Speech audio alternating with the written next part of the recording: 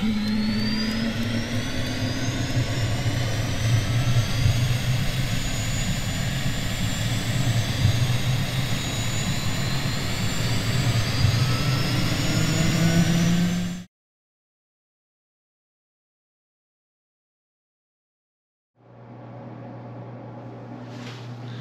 back to Sim Project, everybody. This is the Garmin GTC500 Autopilot as found in the VisionJet. It's found in the SR22 G7 as well. However, we don't have that model for Flight Sim 2020 or 2024 yet, so we're not going to talk about that. But yeah, found this on Thingiverse. I've resin printed it, and I don't know if you can see it. My cleaning solution for my resin printer must have had some contaminants or something in it because the finished surface isn't perfect. So I may actually reprint that again, but all resin printed. The lettering is actually, because it's all a recessed print, which the resin printer does very, very nice. That's just white silicone. I've just kind of, wetted my fingers down a little bit and smeared the silicone in, and with a little bit of water, it makes it really easy to wipe off and keep clean.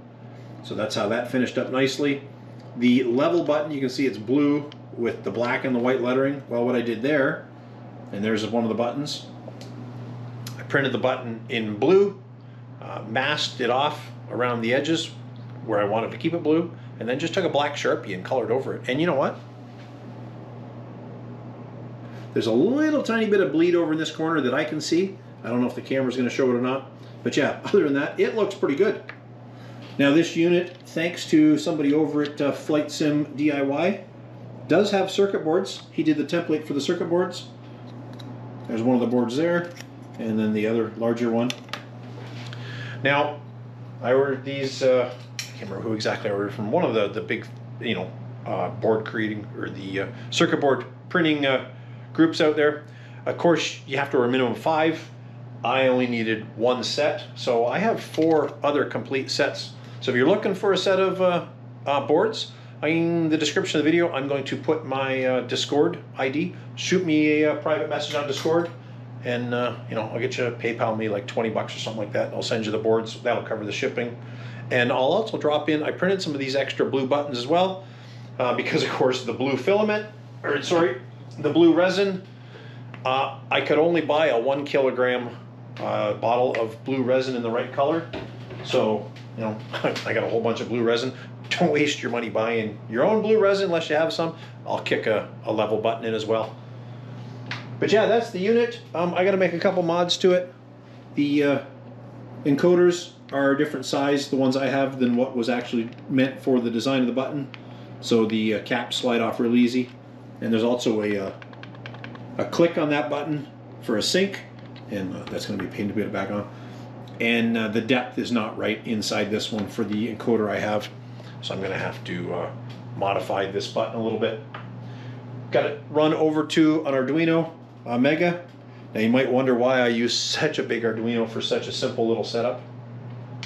That's because with this I'm going to have triple GTC570s. So those 570s need about, I think they use about 10 inputs each. So that's 30 other inputs. That'll run over, that'll fill that unit up nicely. And all that way I'll have one Arduino controlling, the whole lower half of the panel, and then the switch panel will have its own smaller one as well. But yeah, that's it. Put about 1 meter of cable on it, just to make it, give me room to move around. Now I did actually try and print this on my Bamboo P1S, if you don't have a resin printer. And it didn't do a bad job. I mean, it's, considering what it is.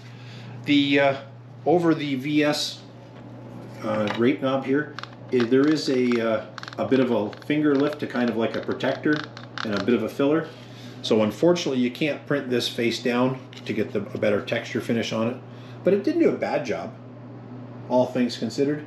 And actually I'm holding it upside down, so there you go. But yeah, so that's that.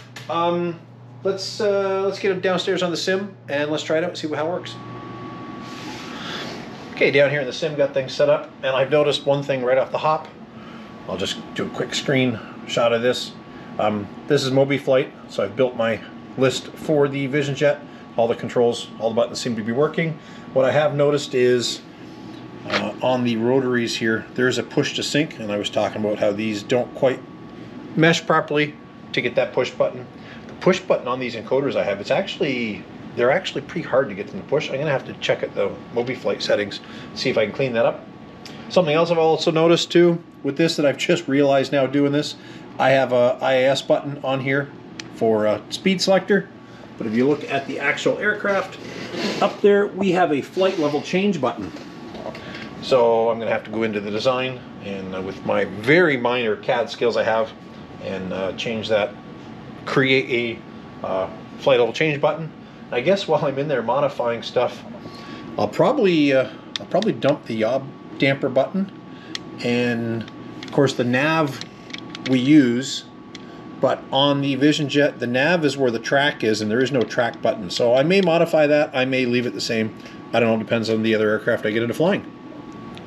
So I got a quick little flight plan in here. I'm sitting on the ground at Toronto. The weather's a little gray, but we're going to jump up. We'll do a flight over to London, and once I'm up in the air and level, I'll show you how things are working. So we're on the climb out of Pearson. We're through 3,000, heading for 5. Autopilot's on. I've just got the heading locked of 230 because we took off runway 23, and we are in flight level change, holding 165 knots. So what I'm going to do is, before we run out of this, because it says we're supposed to go to 22,000, we're going to spin that up. So we'll just roll that up, and maybe you can see that changed, I'm not sure, but I've got my SATEC Autopilot connected to the indicator as well. So we're going to dial that right up to flight level 220. I'm going to have to turn the speed up on that a little bit because clearly the feedback on that is a little slow. So we'll just go to 14 for now. We'll stay in that climb at 165. Now let's do the heading. So there's our heading change. And again, the SATEC panel set to show the return. And you can see the heading change going to 270. Now, looking at the map, I did put a departure in. It says we're supposed to be heading 245, so let's zip around to 245.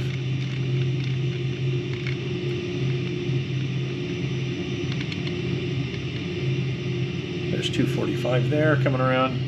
There's our track coming in. I guess at this point, let's go to nav, flip to nav mode.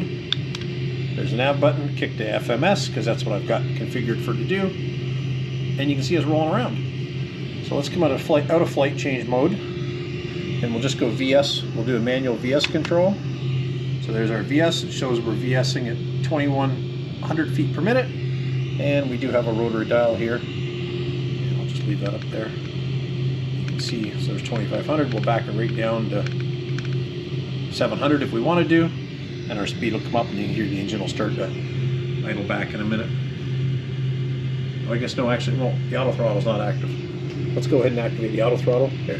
Now the auto throttle is active. You can see our thrust coming back. We can bump that back up. Oh, and actually, you know what? I've got that backwards, as you can see. So the up is here, the down is there. And when I roll the knob, I'm actually selecting up and it's showing a negative. So I'll have to go into MobiFlight and flip that around. Not a hard thing to do. That is the Garmin GTC500 for the VisionJet. Yeah, works pretty good. Like I said, I got to do a couple mods on those on these knobs because like they fall right off too. That's the other annoying thing. Every time you move this thing around, they fall off on the ground below you. So yeah, gonna have to resize them inside to make them work with the shaft encoders that I had, and have to renable that IAS button to make a flight level change button instead of it. Yeah. Like I said at the beginning, I will put the link for all this stuff in the description below, along with my Discord username. If you want to look me up and you want a couple of those extra circuit boards I got laying around, drop me a direct message on Discord, and we'll see what we can do about getting you one. Until next time, thanks for watching. See you then.